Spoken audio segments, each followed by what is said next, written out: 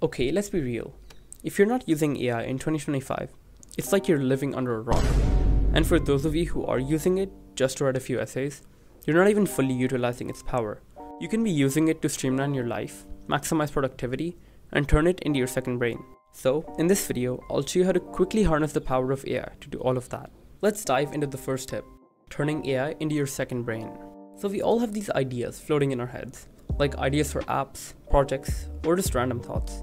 Like if I'm thinking of making a budgeting app, my brain's like, okay, but how do I make it user-friendly? What features should I add? How will I manage the backend?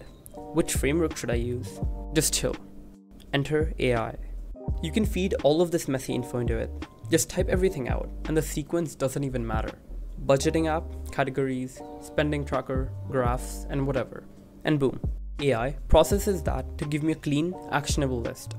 It might even add features that I didn't think of initially, like a spending alert system. With this, you can just throw away your old scattered notes.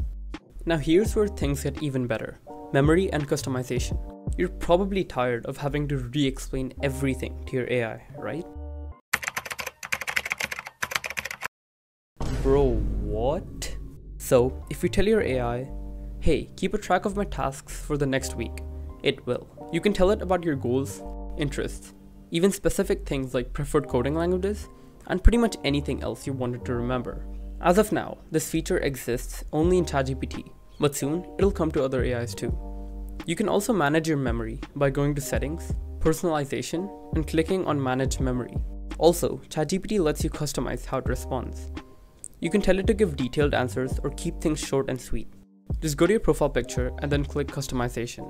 Bonus tip, I've added a few examples of how memory and customization works in the description, so check those out to get even better results. To wrap it up, your second brain can literally be unlocked with AI. You can organize your chaos, remember the important stuff, and get help with staying focused and on track. All it takes is feeding in some input and letting it do all of the heavy lifting for you. And that's it. I'm on a mission to take this channel to extreme heights. So, if you want to be a part of the journey, hit that like button, subscribe, and I'll see you in the next one.